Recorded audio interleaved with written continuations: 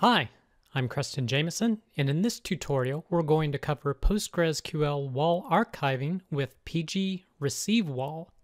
This tutorial assumes you already have streaming replication set up. If not, watch my streaming replication tutorial from the link in the description below.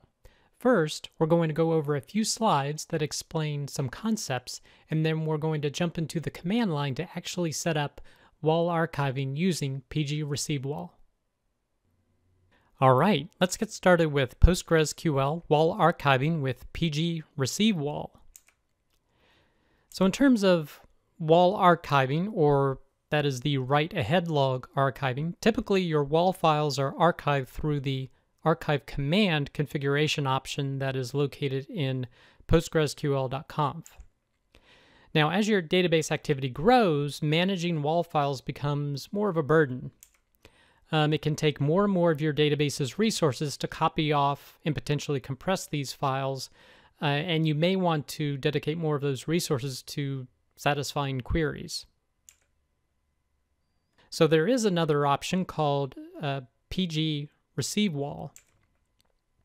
So pgreceivewal lets you stream WAL files to a remote server in real time and store the files on a volume. Now, its name is pgreceivewal in versions 10 and higher of PostgreSQL. Versions below 10 are called pg_receive_xlog.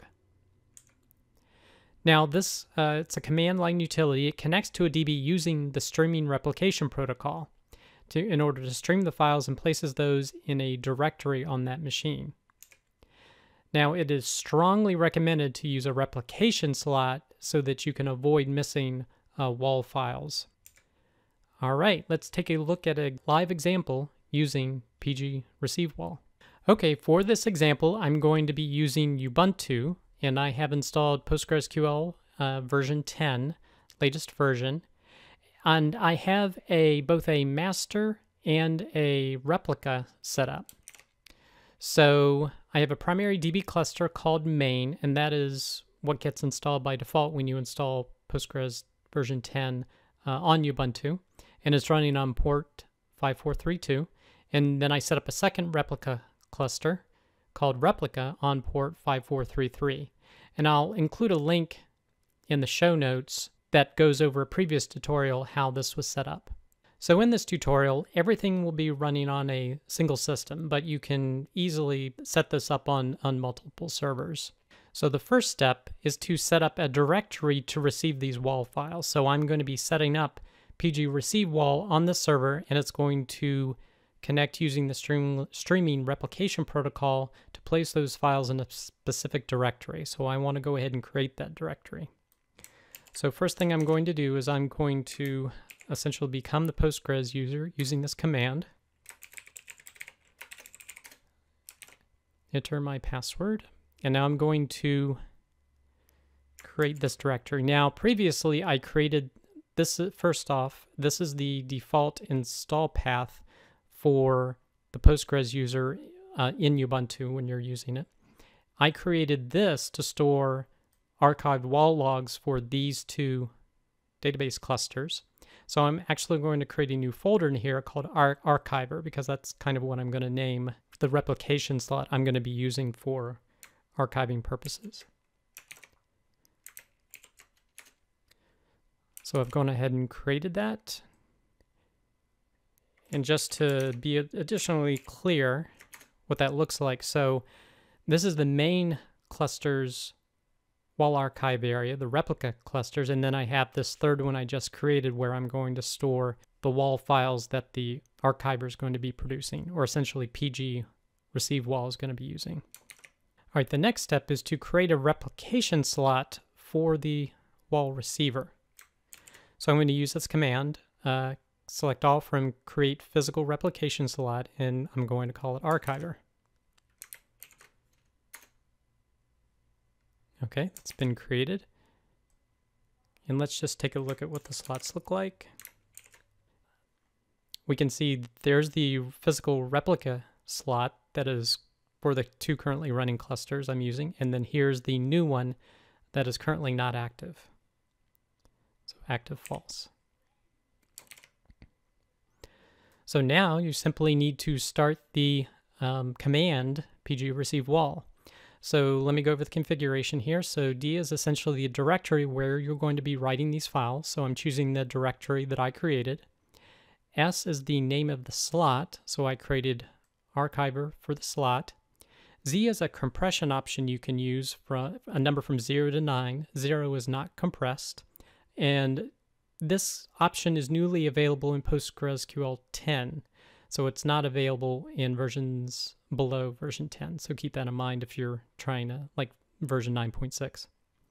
I'm specifying the host. Again, this is a local instance, the particular port. The user I'm using, this is a replication user that's setting up for replication.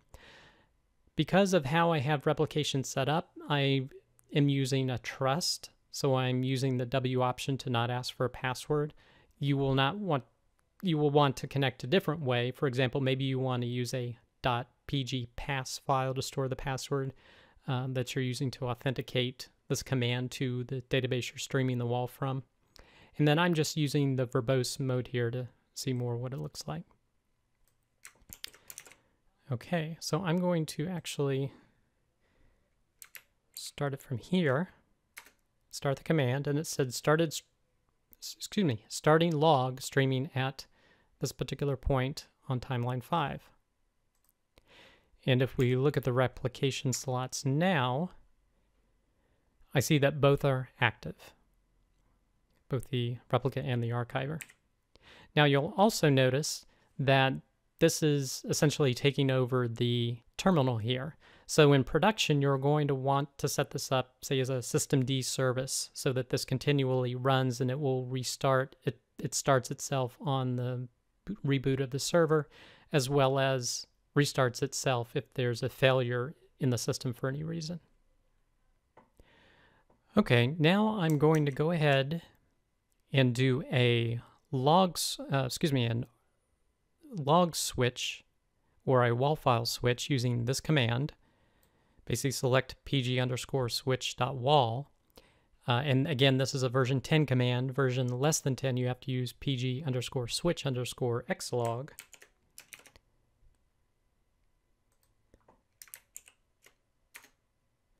So this is going to archive those files. And now if we take a look at the main cluster directory, we see 052e because I still have the archive command running. And if I look at the archiver directory, so this is what pgreceivewal is, it's producing, it's saving its files here. If we look at that, we see we have the exact same file, as well as it indicates partial ones. As it's running, it's going to place partial files for the current WAL segment. And that's how you set up using pgreceivewal. I would say this is probably one of the most efficient ways to essentially get WAL log files off of your master databases by using this utility, because it just uses a replication slot to stream and then store those files. Now at this point, you can use other utilities to be able to aggregate them or compress them and then send them to a long-term storage service such as Amazon's S3. I hope this has been helpful. If you want the commands used in this tutorial, be sure to visit the link in the description below the video. If you want to receive additional content and tutorials, please visit scalingpostgres.com and sign up. Thanks.